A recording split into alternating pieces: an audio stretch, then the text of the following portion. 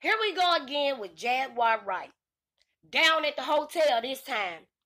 Jaguar Wright trying to scam extended stay out of a extended stay. She homeless. That's what I got out of it.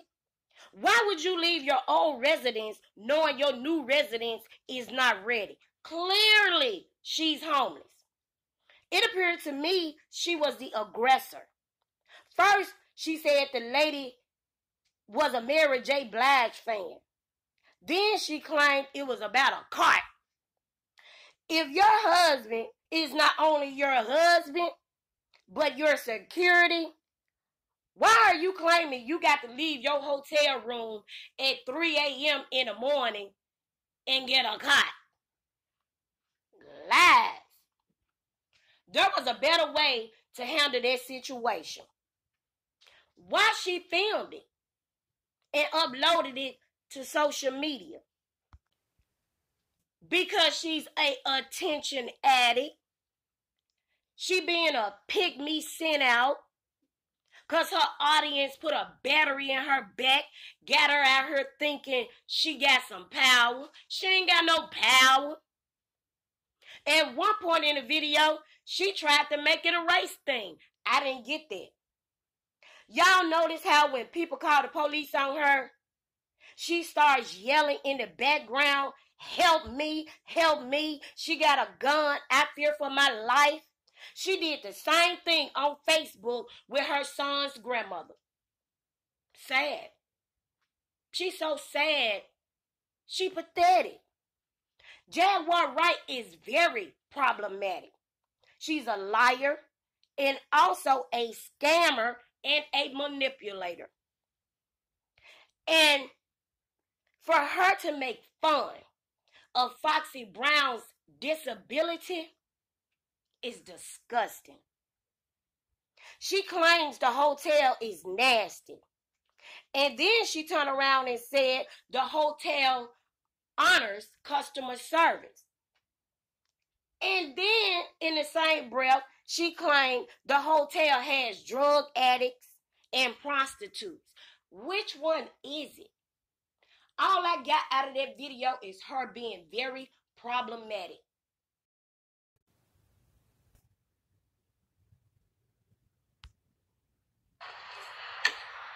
Hello?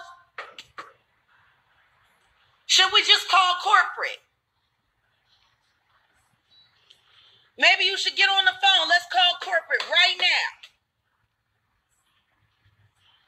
Oh, you just had all that mouth while I had my earbuds in, but I take them out and I'm paying you full attention.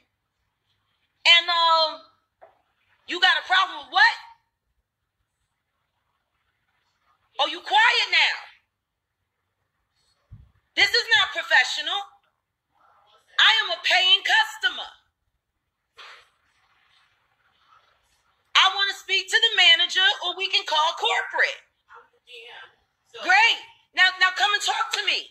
Tell me what you just had to say before I took my earbuds out. I said because of your yelling. What yelling? I came in here. Hello? Call the police. Please call the police. Because harassment is a real charge. And what you're doing right now to me is harassment. You done lied and said that I did something that I didn't do. I am a paying customer and your entire staff is inept. Yes, please, police. Please hurry up and come. Oh my God, she got a gun. Please come. Hurry up. I don't feel safe. Please, she got a gun. Yes, please. Please come right now. She's trying to set me up.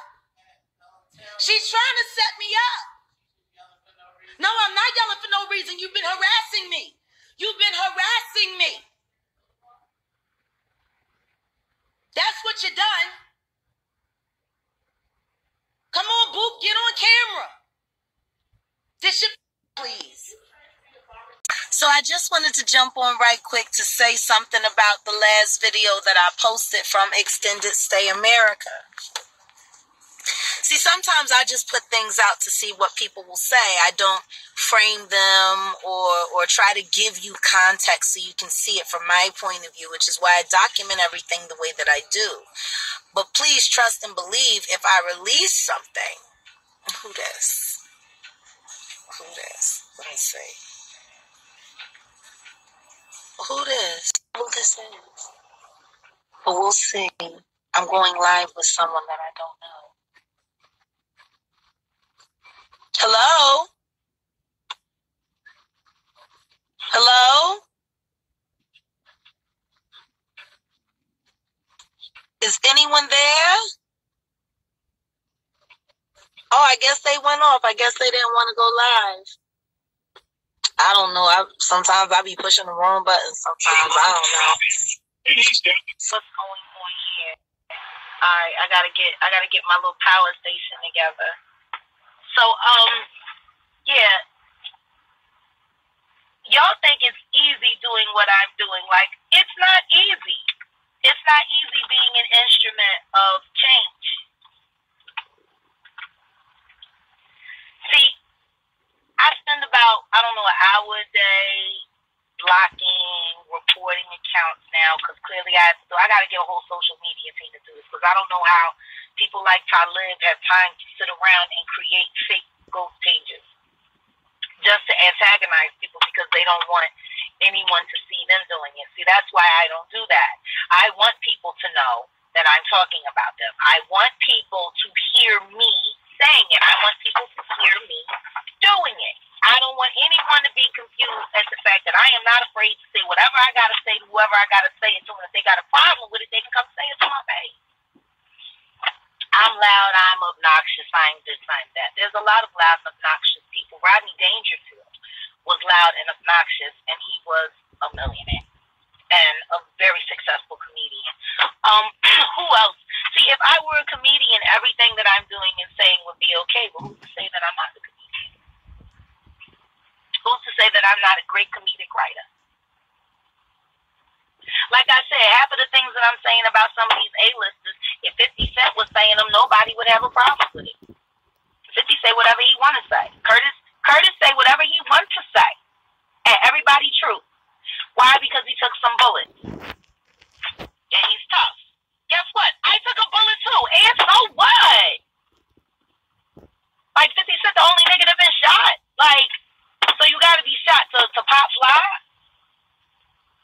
Do I gotta show y'all all my scars and all my bruises from every time I was cut and stabbed so it can be okay for me to be myself? But what I'm not gonna tolerate is black people treating other black people unfairly with disrespecting them, because the truth is we can't expect anything from white America until we're willing to do it amongst ourselves. How are we ever gonna expect white America to respect us when we don't respect ourselves? The reason why I filmed that entire exchange is because the entire time that I was there, while the Storm interviews were getting views and all of that, and I was talking actively about Mary J. Blige, that chick had an attitude with me from day one. I got to walk through the halls of the hotel looking for a cart because nobody bothered to put things back. But then when I come down and I speak to the Mexican woman, and she comes out of the office, and there's a cloud of smoke coming behind her, and it smells like meth or crack or something, and she was back there getting high, and I was waiting at the front desk at 3 a.m. in the morning for what, 10 minutes before she finally came out? And that was after I rang the phone at the front desk, standing at the front desk for about, 8 to 10 minutes. And then told me she couldn't leave. She couldn't get the card. She couldn't find the card. That I had to wander through the hotel at night, a woman by myself. Anybody could be in that elevator at night. If you don't want to have to go looking for things in the middle of the night, why didn't you do your job and make sure that the carts was in the place they needed to be for the people that were checking in very late, like my husband and myself? See, we've gotten so used to incompetence in the African American and just people of color, period. We've gotten so used to being incompetent with one another that we constantly just expect people to let us make it.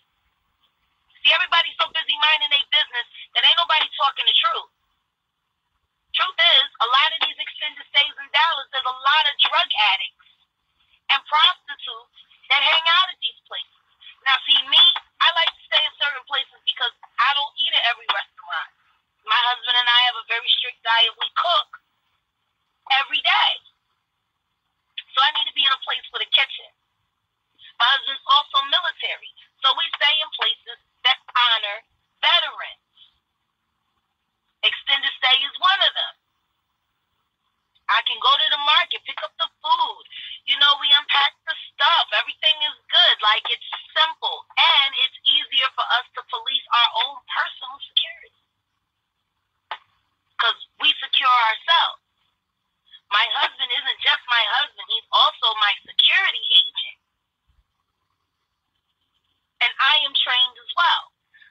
like to stay in places where we actually have a say and who can run up on us or who can't run up on us. Now, all that being said, if I come to an establishment looking for refuge while I'm waiting for my new home to be ready, and I'm spending all of this money, why can't I go down into the lobby and get the cart to go out to my car and get my thing so I can be able to cook breakfast when I wake up in the morning for my husband like I do every day? That's what I'm paying for. Well, I don't have the right to ask for that. I don't have the right to ask that people that are supposed to be being paid to do a job do their job, but my card is getting banged up. The reason why I turned the camera on when I did was because I had my earbuds in when I walked in, and I thought I heard her say, "Are you guys checking out tonight?" And I said, "Well, we're not sure when we're going to be getting the keys for our new place, so I'll let you know, before checkout time." She said, "Oh, no, you checking out." And that's when I was like, "Oh, wait a minute, did she just pop fly?" So I took my earbuds out, and I said, "I'm sorry, do we have a problem?" "Yeah, you checking out tonight.